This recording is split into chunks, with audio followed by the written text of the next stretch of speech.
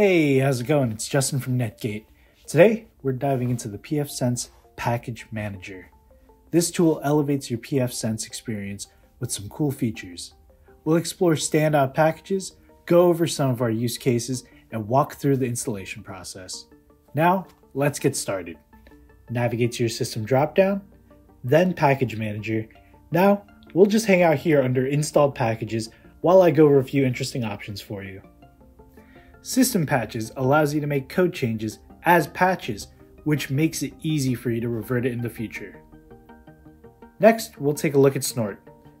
This is an IDS and IPS solution. This will be a great tool for identifying and blocking security threats. Up next, we'll take a look at pfBlocker.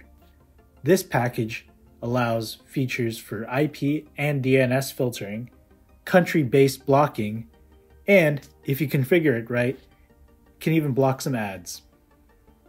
Next up, we'll take a look at Mail Report. This can be a real handy one. Mail Report enables you to schedule syslogs or custom command line outputs to be sent straight to your email. This does require you to set up your SMTP first. Now, to install these packages, go ahead and head over to your available packages. From here, you get to take a look at our extensive list. At the top, you have a search bar if you know the name of what you're looking for. Once you've found your package, go ahead and hit that plus sign and hit confirm. You'll then see it load. Once you see that bar turns green, you're all done. In this case, since we downloaded Snort, we can find it right here in our services. Now, to uninstall, we'll head back to our package manager under Installed Packages. Hit the trash can icon on whichever one you want to uninstall, and go ahead and hit confirm. Once that's done loading, you're all set. And that about covers it for the basics of the pfSense Package Manager.